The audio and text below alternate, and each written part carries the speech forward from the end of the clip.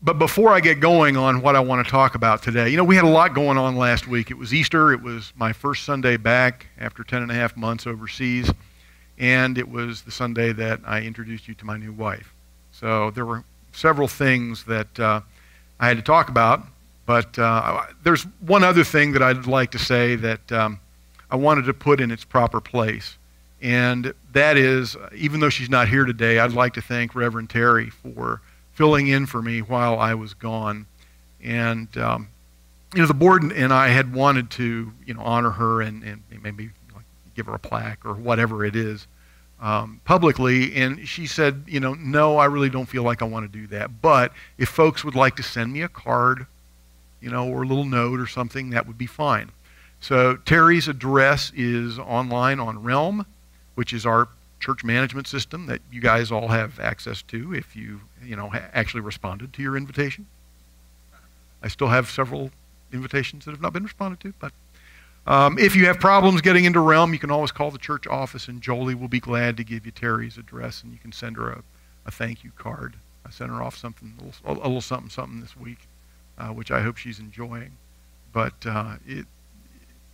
this church absolutely relied on those people who showed up while I was gone, and she certainly showed up. So I just wanted to honor her for that, even if she didn't want, something formal. So if you get a chance, tell Terry thank you, or send her a quick little card or a note, and let her know how much we love her. So thank you. So today's subject is something that it actually contains two things that scare people a lot. I'm talking about having and making and living a commitment to change. And commitment scares people, and so does change. Some people are so averse to change that they would rather die than change. And I have a little story I'll tell you. How many people remember Harry Truman? Okay? Not Harry S. Truman, but Harry R. Truman. Right? Harry S. Truman was the president. Harry R. Truman. Harry R. Truman was a cantankerous old fellow who lived by a lake that used to be at the foot of Mount St. Helens, the volcano in Washington State, which erupted in May of 1980. Now, for those of us who remember it, in the lead-up time, it was very obvious that Mount St. Helens was about to erupt. I mean, the geologists were all saying this thing is going to blow. It wasn't like there's a 10% chance or a 30% chance. If you remember, they were saying this thing's going to blow and it's going to be pretty spectacular. And so they issued an evacuation order for that part of the state. And Harry wasn't going anywhere. He was kind of he marched to his own drummer. He actually grew up in the state I grew up in, West Virginia. He was born in Clay County, West Virginia. And he'd been out there on the edge of that lake for about 50 years. He had a lodge there, and he had lived there, and he had buried his wife there, and he wasn't going anywhere. So he kind of became something of a minor celebrity there for a couple months, and news people would take a chopper in, and they would talk to him and interview him, and he was colorful, let's say, as some of us from West Virginia are from time to time. So on May 18th, 1980, Mount St. Helens erupted, and Harry Truman died. They never found his body. His cabin lies buried under 150 feet of volcanic rubble. Miriam's nodding her head up and down. She's like, yep, yep, yep. And you wonder, why is someone so averse to change that they're willing to die over it? But it happens all the time, and being afraid of change is really a part of being human. And it goes back into the way that we are wired, the way our brains work. We have a portion of our brain in the sort of pseudoscientific explanation of the brain, the triune brain. There's three major parts in that explanation. We're talking about the reptilian brain, and in particular, the reticular activating system, which is a little part of your brain that exists from the top of your spinal cord up about 2 inches and is a little thicker than a pencil. And it's a very useful piece of equipment in our brains, because what it does is it takes all the millions and bajillions of pieces of input data that our nervous systems are constantly bombarding our brain with, and it tries to filter them down to the ones that matter. And in our old brains, it was the ones that could get us eaten, right? If something is different, something has changed, then it might be dangerous, right? If we've been standing out there on the savannah or in the jungle or wherever it was that we happen to be, and suddenly there's a different shadow under that tree, right? Got to notice that. Might be dangerous. So kind of hardwired into the base of our brain is this underlying idea that different is dangerous. And it affects the way that we look at change. And even though we have advanced from beyond just having a little teeny brainstem, and we have all this, other brain material that does all these neat things like write sonatas and build rocket ships, it's still working on us. In November 2010, a study showed that people have a very reliable and tangible preference for things that have been around longer. All right? And what they did was they set this study up and said to people, okay, here's this thing, whatever it is. And they used examples from the requirements for a college course to acupuncture, a piece of art, and even chocolate. And they would tell people, like one group, they would say, okay, this course has been run this way for 100 years. And then they would tell another group, this very same course curriculum is brand new, we just made it up. And the majority of people liked the one that had been around longer. Same thing with acupuncture, same thing with chocolate, same thing with art. It's crazy. Older is better. And I think that part of that is based in our ego is this underlying fear of failure. New things might fail, old things, they've been around, they've been proven to be successful.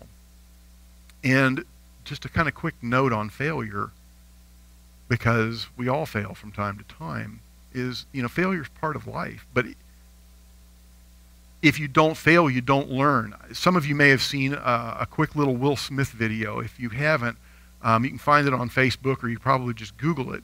And he talks about failure, and he says that it's important to fail in 3 ways: to fail early, to fail often, and to fail forward. And he says that it's absolutely essential for us to push ourselves to the point of failure, because it's at that point change happens and growth happens. And he uses the example of when you're working out. You want to work out until your muscles fail, right? There are so many people who have become tremendous successes who failed over and over and over again. And, we've all heard a lot of different examples of them. Abraham Lincoln lost, a bunch of elections before he became the president. Albert Einstein couldn't speak until he was 4 years old, and he failed what were essentially his country's, not ASVABs, that's the armed force, the college entrance, the ACT, or the, what's the other one? SAT, right? Albert Einstein failed those, trying to get into college. Couldn't do it. Bill Gates, the very first invention that he came up with, it was called trafo data. He did this when he was 17 years old. And it was designed to take data from traffic monitoring devices and to automatically tabulate it rather than having people have to hand jam it in manually. When he went to go sell it to the Seattle Traffic Authority, it just would not work at all. Failed completely. It's Bill Gates. J.K. Rowling, most of you have heard her story. She was a single mom on welfare when she wrote the Harry Potter books, and they were refused by the first dozen publishers that she sent Harry Potter and the Sorcerer's Stone, which was Harry Potter and the Philosopher's Stone, in England when she was first trying to sell it. Can you imagine being the reader at one of those publishing houses who turned those books down? Right? But the point is that we have to challenge ourselves. If we're going to change, we cannot let that fear of failure make us say, you know what, it's just not worth it.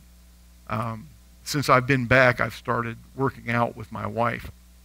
And I normally worked out anyway, but not with kind of the intensity that she goes after it. She runs marathons and does this stuff called P90X. For anybody that's familiar with that, right? It's some real skinny people from Los Angeles who are a bunch of sadists and masochists. So I'm trying to keep up with her, and they're doing all these things on the screen, and it's like, how are you making your body do this? It's like, and I will fall over from time to time, but the idea is I always want to try to fall over a little less often, or, look pretzely a little better by the end of each one of those 30-second intervals. And you're in real trouble when the guy says, oh, you're going to like this next one. I don't think so. But you know what Laura said to me a couple days ago was, if it doesn't challenge you, it won't change you. And that is absolutely the truth. The thing about change, and I know I was talking about people like Bill Gates and Abraham Lincoln, but each and every one of us has the ability to make changes in our own lives that are important to us. Doesn't mean that we're going to turn into a billionaire or become president of the United States, but it doesn't mean that the effort that we put in is unimportant. And we've got a video that I want to show you about a person who realized she needed to make a change in her life, and what she did and kind of the effects that it had. I've always been a big girl. Most people in my family are big, and it was never an issue. In 2008, I had a health scare. I started having pains in my chest. They were sharp, very, very intense. I didn't know if I was having a heart attack. It turned out that I wasn't, but the doctors in the ER told me point blank that I needed to change my lifestyle or I wasn't going to live to see my son grow up. I knew exactly what I had to do. I knew that it would involve running, so that's what I did. Today I'll do 1 mile, tomorrow I'll try to do 1.5 miles, and then 5Ks led to 10Ks, and then half marathons. And in those first couple of months, I lost 27 pounds. I do marathons, ultra marathons. The longest race I've ever run was 100K, which is 62 miles. I have a blog called Fat Girl Running. I started it because I just wanted to share what I was experiencing as a runner in a big body. People say things to me like, you're a big girl, are you sure you should be running? And so I wrote about those things, and it seemed to resonate with a lot of people. En la poesía tenemos esto. I'm a teacher, that's my job. I'm also the head coach of the varsity cross-country team. I think most people who are my size in athletic pursuit, there is a joy in what we do, and we love to spread that joy.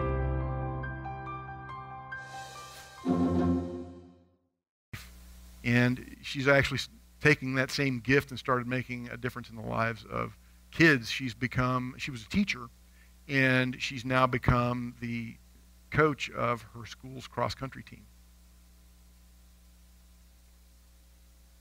And those kind of things happen all around us if we look for them. I know in my own life, I see tremendous change in the lives of people who have gone into sobriety. I can't tell you what it means to see someone crawl into the rooms of recovery, someone who is broken, someone who is literally at death's door, and watch what happens. They may never become someone rich or famous, but they become themselves again. And they do it largely through a spiritual transformation. If we are here to do anything, if we're here in this church to do anything, I think it's for each of us to do a spiritual transformation, to take a look within and to realize, there's more to us than meets the eye, that Christ Spirit is a part of who we are, and that some of those things that may have been eating our lunch are not quite so important and not quite so big after all. Both Jesus and Paul, and I normally quote Jesus and not Paul, but both of them nodded to that spiritual transformation. Last week, I talked about Jesus saying, if you really want to follow me, you got to pick up your cross. And I was quoting from Mark, but I also mentioned that Luke talks about doing it daily. And I wanted to read you that this week. So this is from the 9th chapter of the book of Luke, and it's verses 23 through 28. And it begins, then he said to them, if any want to become my followers, let them deny themselves and take up their cross daily and follow me. So he's not talking about everybody doing a one-time crash and burn like what happened to him. He's talking about making a lifestyle out of this, denying ourselves daily and taking up our crosses and following him. It says, for those that want to save their life will lose it, and those who lose their life for my sake will save it. And you think about old Harry trying to hang on to the life that he had. And I think about how many of us have tried to hang on to a thing, to anything from a marriage to a job to a possession, hanging on to our wealth. And in the end, it's that hanging on that does us in, the way it did Harry. And Jesus makes it very specific. He goes on and says, what does it profit them if they gain the whole world but lose or forfeit themselves? As we look around our culture today, that becomes clearer and clearer all the time. Those who are ashamed of me and of my words, of them the Son of Man will be ashamed when he comes in his glory and the glory of the Father and of the holy angels. Apparently, Jesus had people telling him he was too political too. But truly, I tell you, there are some standing here who will not taste death before they see the kingdom of God. In other words, some of you guys are going to get this. I know that you will. I have faith that you will. Some of you are going to understand what the real deal is, and you will live in the kingdom of God. And so it is for us today.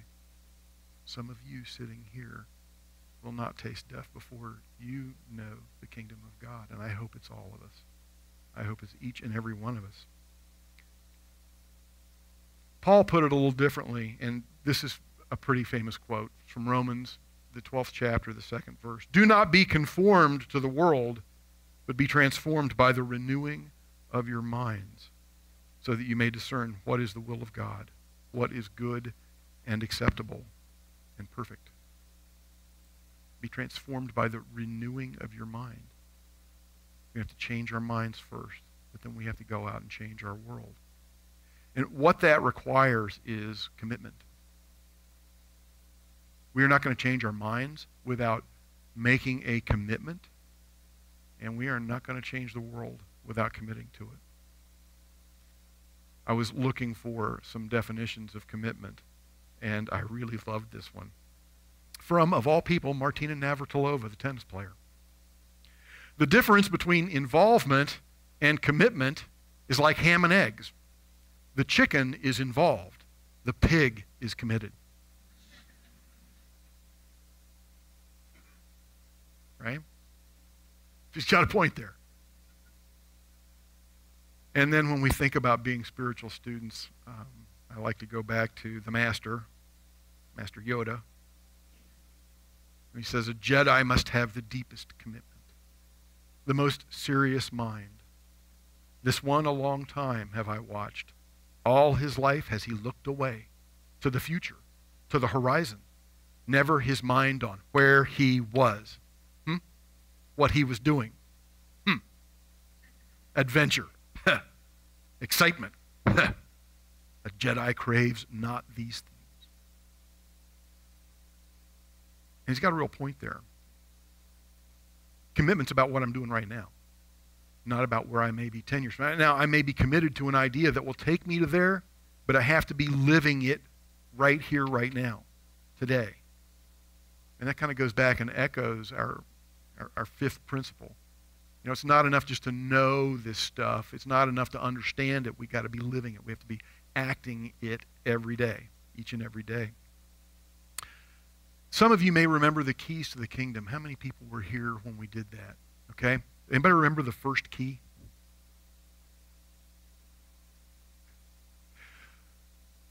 I'll probably do this again next year because it's such a great series and it'll help some of you. Remember, the first key to the kingdom, the Keys to the Kingdom is a prosperity series from David Owen Ritz. And it's just really good. It's good teaching. But the first key of the 7 keys to the kingdom was making a commitment. And the full key was making a commitment to being a giver to life. And one of the practices that you do when you're going through the keys to the kingdom is you make a 7-week commitment to tithe of your time, your talent, and your treasure. That is, your tithing of your time was 4 hours a week spent in spiritual practice.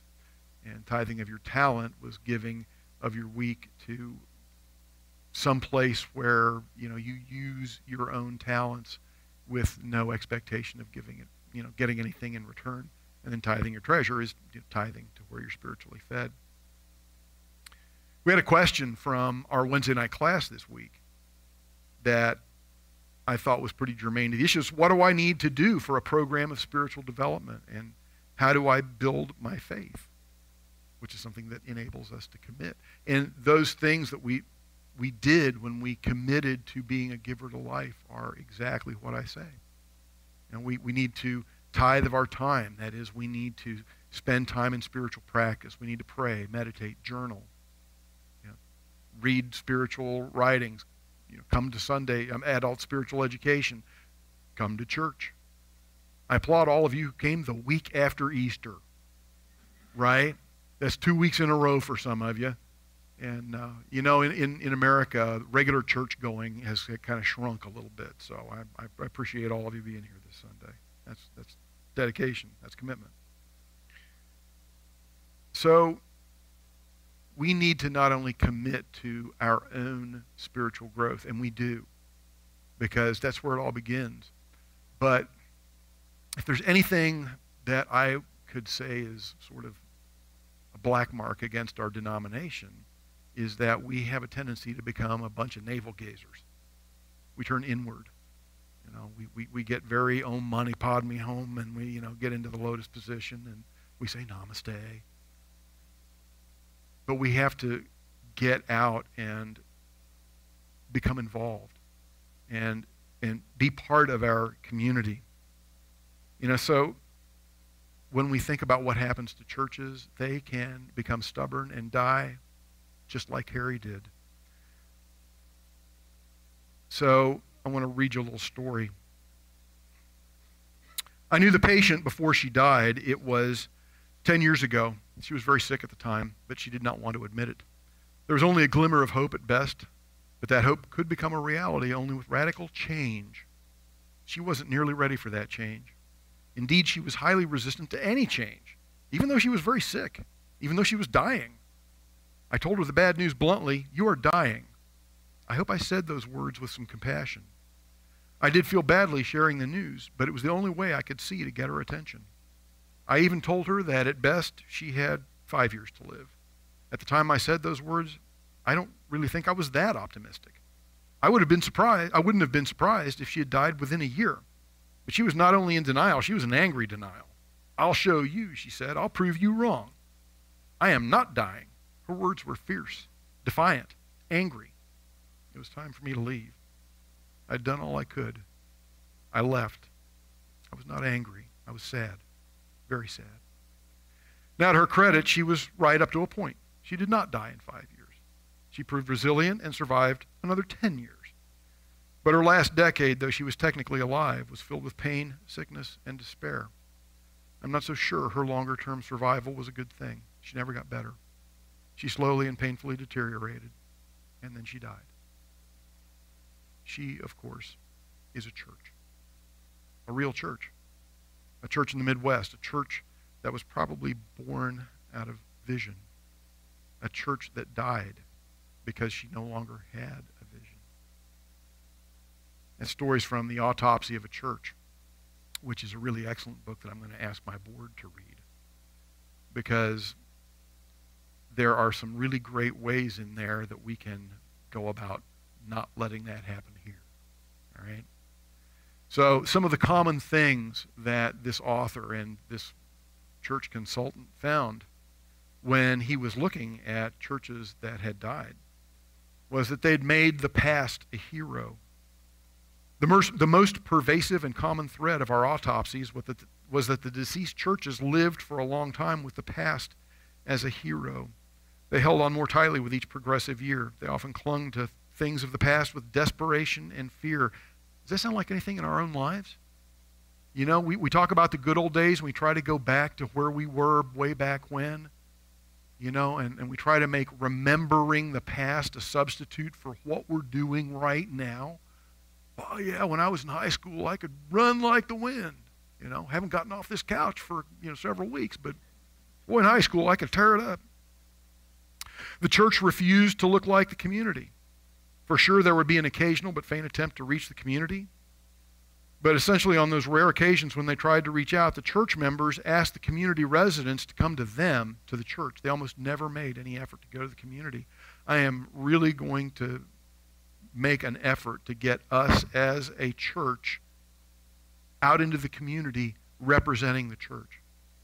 You know, whether that's you just put on the purple t-shirt and you go volunteer someplace, or we actually have a team that comes together and does some work to help a school, a neighborhood, whatever it is.